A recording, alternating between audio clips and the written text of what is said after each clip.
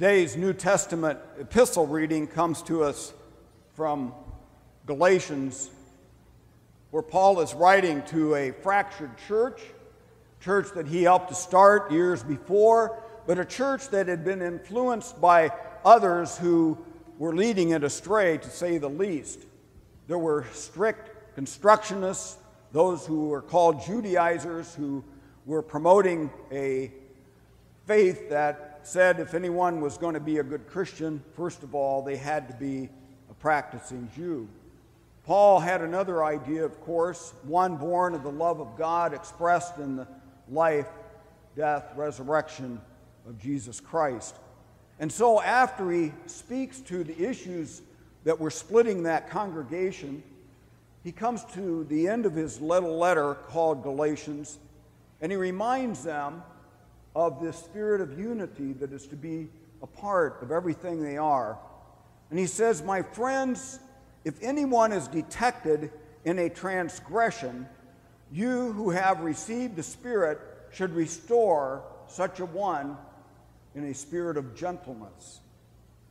Take care that you yourselves not be tempted. Bear one another's burdens, and in this way you will fulfill the law of Christ. For if those who are nothing think they are something, they deceive themselves. All must test their own work. Then that work, rather than their neighbor's work, will become a cause for pride. For all must carry their own loads." For the word of God in Scripture, for the word of God among us, for the word of God within us. Thanks be to God. Today's another milestone in Bonnie and my life. 30 years ago today, we moved here from northwest Iowa. And so as we mark an anniversary in our own life, it's been a time when I've reflected on what these 30 years have been.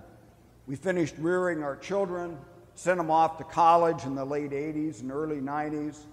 We have been involved in, each of us, 3 or 4 different jobs and working for different entities here in the city.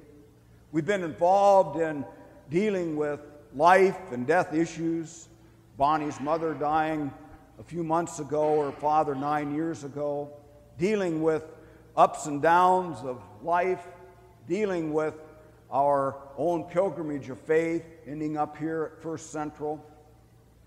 Recently, we have started another chapter in life called retirement. I work part-time for you. You are my boss, all of you, and I enjoy it. I enjoy working 40 hours, not a week, but a month. It's great. And we're enjoying traveling, and some of you have heard about that. So when I saw the lectionary text for today from the New Testament, the gospel being a familiar lesson too, but I picked up on this epistle lesson because it is so important to remind ourselves that the essence of Christianity is really bearing one another's burdens. Jesus said it well when he said the first commandment is love the Lord your God with your heart, mind, and soul, your whole being, and then love your neighbor as yourself.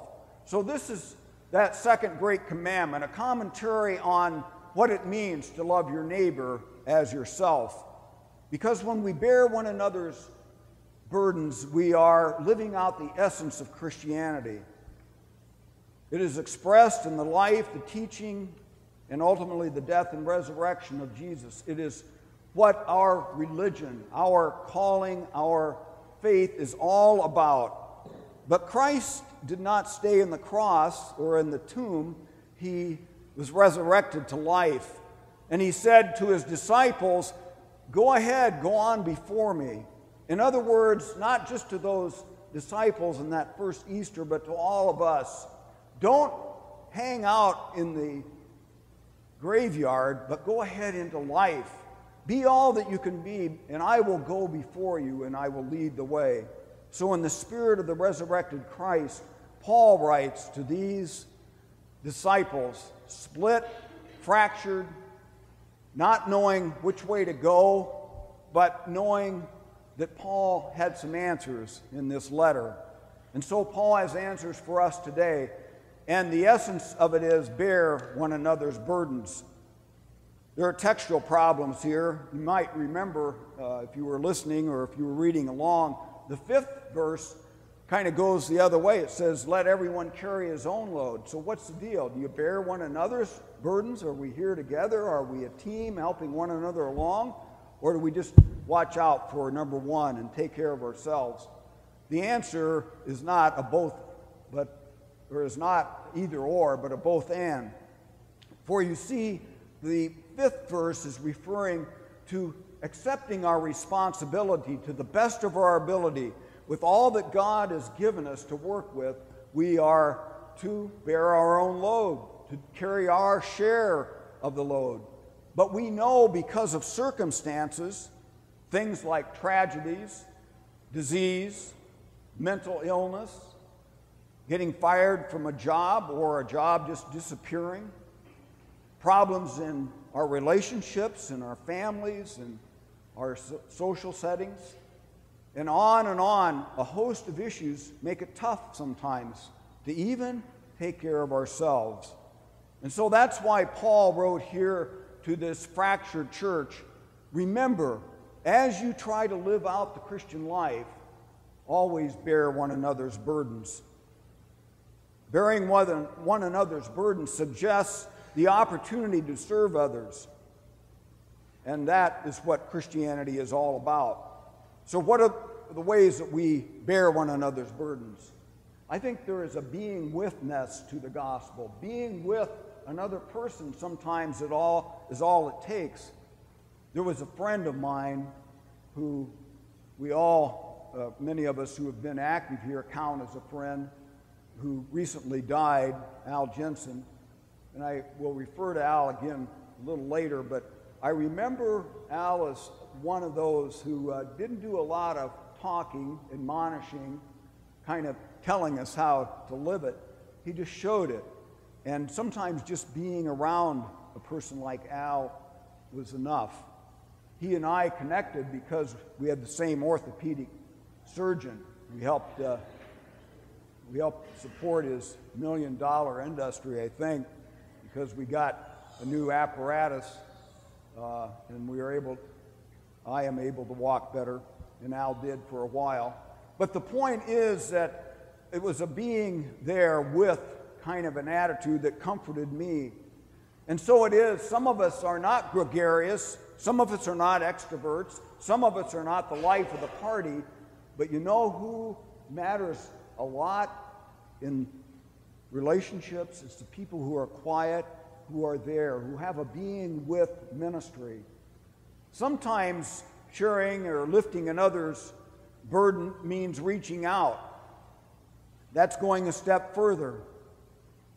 As I was telling the kids, I went back kind of a trip down Nostalgia Road last weekend, found out where I got hatched and where I live, and went back to my home church, and my friend Don came up and said hello to me, and Don was special to me, high school, Sunday school teacher, 4-H leader, a real role model and a mentor for me and so many other young people in our community. And then that got me to thinking about Don and his brothers. One of his brothers, his little brother Wayne, I saw the next day in another town at a gas station. And so I thought more about Don and Wayne, brothers Willis and Kenny. And then when I thought of Kenny, I thought back to about 5 years ago when we went to a homecoming at our church in this little town of 300 in central Iowa. And different ones got up and shared testimonies about what the church had meant to them. And Kenny said, I'll always remember this church because you were there for us when our dad took his own life.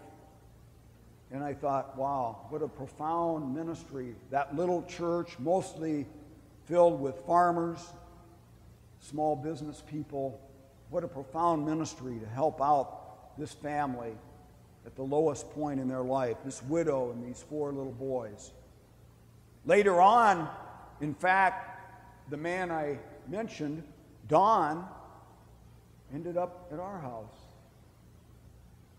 Don's dad obviously suffered from depression. Don himself went through depression, was able to get help with his illness. And my father was, at that point, when Don came to see him, on the couch, unable to move, unable to do anything. He was totally wiped out with depression himself. And Don came there.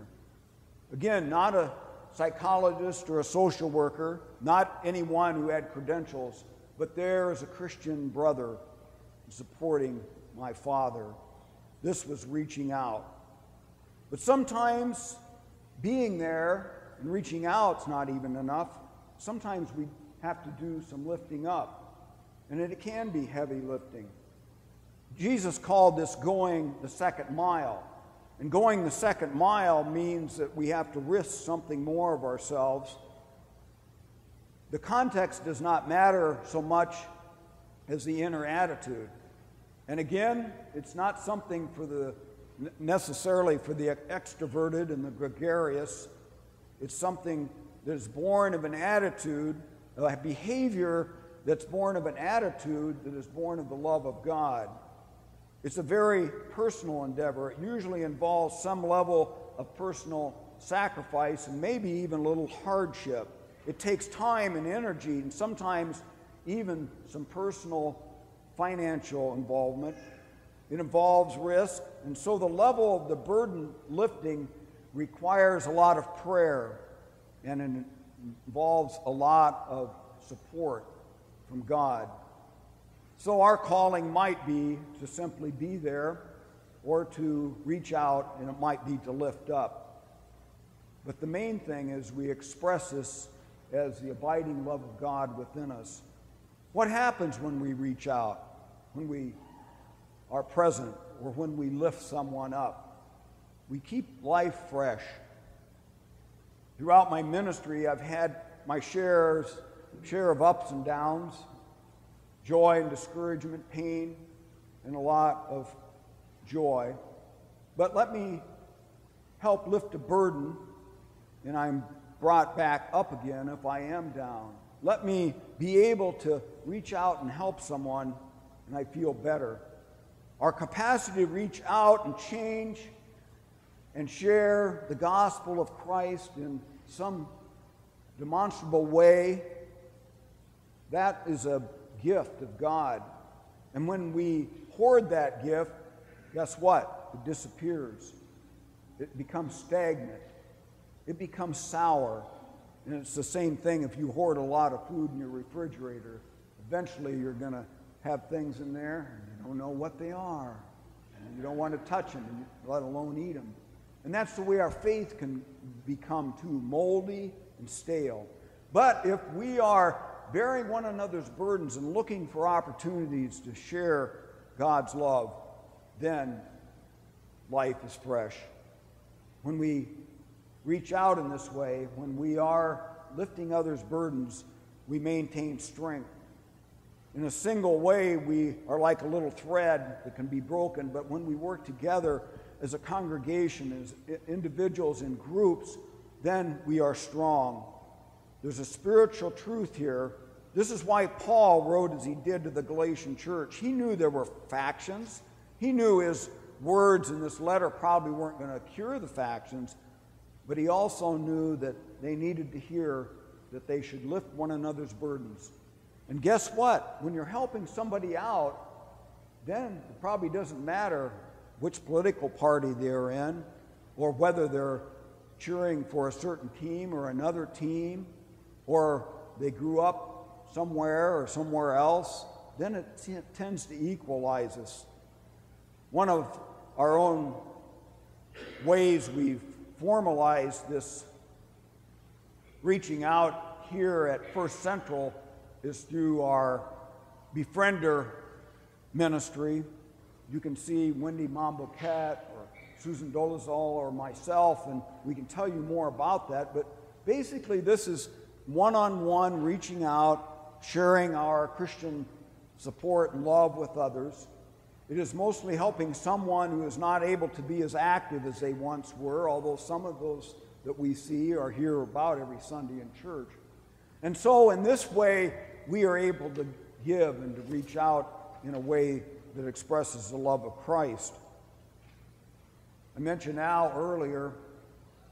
Al Jensen was certainly beloved by this church, and I saw this lifting of burden ministry go on during his last weeks and months of life, when many of you would take time to either call or stop by and see Al and Shirley and their family. And I know that ministry will go on into the future too, as we continue to help and support Shirley, Mark, and Kay. So there's someone in your life who needs their burdens lifted, and there's someone that for them you are the manifestation of Christ in their life. And I would challenge you to seek out those persons, to touch their lives, allow them to touch your heart, and to lift burdens. Amen.